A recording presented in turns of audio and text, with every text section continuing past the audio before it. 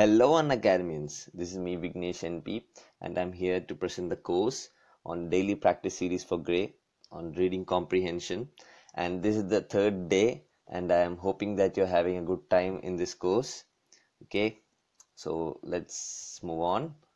So as always, there's an objective for today. The objective would be to solve just two questions, just like yesterday. Solve two questions and it will be based on a single passage, but this passage today will be slightly longer than yesterday's. So that's that's what we should do today. So the cheat sheet for today, this is the thing you should remember today before going on to the passage. First thing is, don't try to remember every small detail when you read. So when you read at the first time, don't try to remember every small detail. Just give it a quick read. Okay, you will reread for questions that asks about specific details. When question about specific details come, then please reread. Don't just read in detail when you read at the first time. Okay, then the main thing is, try to distinguish main ideas from supporting ideas or evidence. This is very important. Try to distinguish the main ideas. When you read, you will find that there are some main ideas in the passage and there are some ideas which support the main ideas. Please try to distinguish between them. Find the difference between them. Okay. So I think we are ready to move to the passage for today. That is the third passage of our course. Okay. So let's read. An age-old and much-studied paradox of human psychology is the profound disparity between knowledge of self and knowledge of others.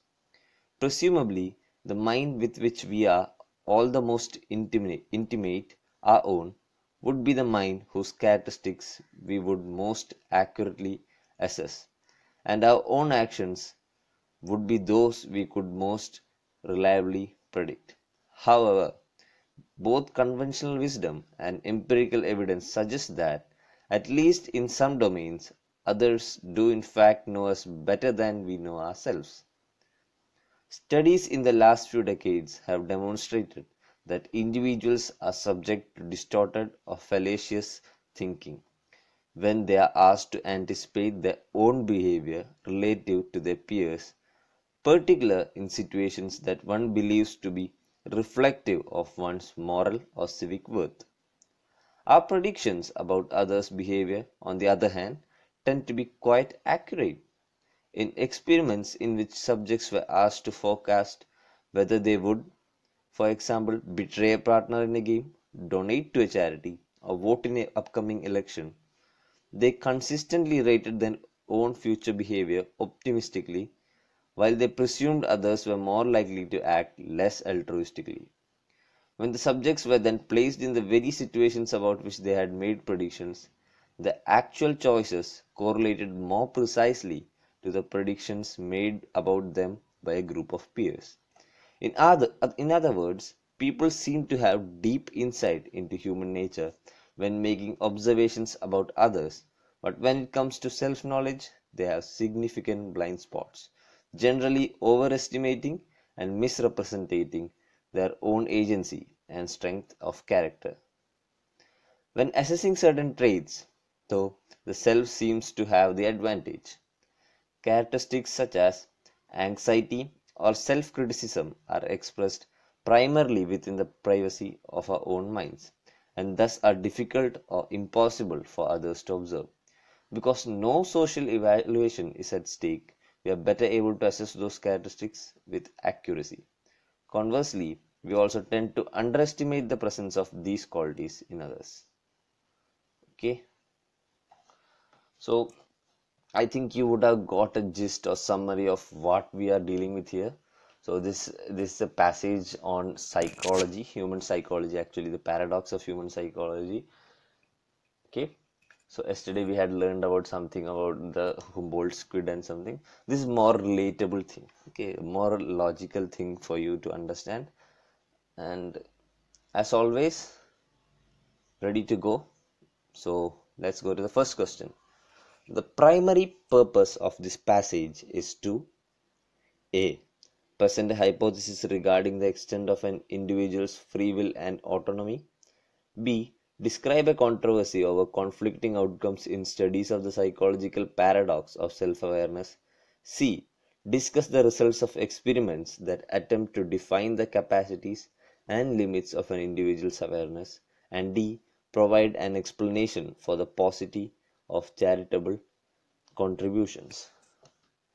So, actually what the question asks is to summarize the passage, and this we have learned from the first class in itself, to summarize the passage. So I told you to summarize, just give it a quick read as we have done right now. So I had told you what this is about. This is about psychology, paradox of human psychology. So just see the question and the options and try to understand which will be the right one. So as always, please take a pen and a notebook or a paper and write down the answer and your reason for it. Just pause the video right now, just write down your answer and your reason for it, and then check with the explanation. Writing the reason is also very important. Sometimes you get the answer right, but you don't know why the answer was right. Okay, it will help you in understanding more questions. Is it okay? So let us move on to the explanation. So actually the explanation is that in the final last sentence of the first passage, that is here, however, both conventional wisdom and empirical evidence suggests that at least in some domains, others do in fact know us better than we know ourselves. You see that? This is the line that tells us the actual summary. You can get the summary of this passage just by understanding this sentence. Others do in fact know us better than ourselves. So when you see the question, you will see, when you read the options, which one supports this line. Okay, so the correct answer is actually option C. Here you see, discuss the results of experiment that attempts to define the capacities and limits of an individual's awareness. Isn't that what we read for the last 2-3 minutes? Isn't it? It is discussing the results of experiment. They have talked about experiments on defining how one's perspective about others and oneself changes, right? That's what we talked about. So this is exactly the option we want. Discuss the results of experiment that attempt to define the capacities and limits of an individual's awareness, right? They're telling that we have blind spots when we assess ourselves. So this is the right answer. So why are the other options wrong? Just see for yourself. Option A, present a hypothesis regarding the extent of an individual's free will and autonomy. Is that right? No. They never presented any hypothesis here. They are just given viewpoints. Okay. Passage provides no hypothesis about it. B, describe a controversy over conflicting outcomes in studies of the psychological paradox of self-awareness. You can eliminate choice B because there are no controversies or invalid statements that are given in this passage. You can see in this passage there are no controversies. So things they have said that are right, no controversies. And D, provide an explanation for the paucity of charitable contribution. No. You can see that they are telling that people tend to, what do people tend to do? That is, people tend to do what they think they actually have to do. People tend to think about themselves as they are greater than themselves. Okay, you can see here that they talk about people overestimating and misrepresenting their own agency and strength of character, and they are talking about other things like when they experimented on donating to a charity and all, they consistently rated their own future behavior optimistically. Okay, so that what that means is that it does not provide an explanation for the paucity of charitable things. Okay, so that's the answer. So the correct answer is choice C. Now moving on to question 2.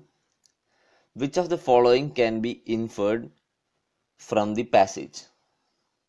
Okay, so the options are Statistically speaking, an aggregate of behavioral predictions by a large group is more likely to be accurate than a single prediction by an individual. B. There are evolutionary reasons behind individuals' assumption that they are immune to psychological forces that apply to others. And C. Research has shown that individuals' predictions and assessment of their own behavior are influenced by the desire to be seen favorably by others. So in this inference type of things, now we have talked about how to summarize a thing in the last 3 classes. This is a question where they are talking about inferring from a passage. Inferring is different. Okay, you have to understand the nuances here. That is, you have to understand the passage and then tell what are they inferring to. What are they telling, but it's not actually in the passage. Okay. So are they telling that an aggregate of behavioral prediction is of large group is more likely to be accurate than a single prediction? No, there is no such thing given in the passage. There is no such thing given. 2. There are evolutionary reasons behind. This is where the problem comes. Sometimes people tend to answer that B is the right answer. It's because they keep their own knowledge in this and try to answer. I have told you before too, please don't answer using your own knowledge. That is, sometimes people may think, yeah, there are evolutionary reasons, but is that given in the passage? That's what is important. Always think, is that given in the passage? Is that given in the passage? And look in the passage. Is there any line that is given that there is evolutionary reason for it?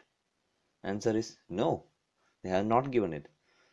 And is there something inferring to it? No, absolutely not. So the answer is for sure third. And this we have talked in the previous question too, that individuals' predictions and assessment of their own behavior are influenced by the desire to be seen favorably by others. That is exactly what this passage talks about, that people want others to see them more than what they are. Okay, so that's the explanation. You can see the detailed explanation in this slide. Okay, so the correct option is choice C. So I hope it was a great lesson for you today, and it comes the end of the third day. Okay, I hope this course is doing good to you, and if you have any problems at all in the course or the lesson section or in the presentation section, or if you like the courses, please remember to please rate and review and recommend my courses, and please comment if you have any problems at all in the courses. Okay, or if you having any problem with English speaking or English comprehension, please try to comment on it, and I will try to suggest you things. Okay, one person has done that before and I have given him the reply too, so please try to do that. Okay, so thank you and have a good day.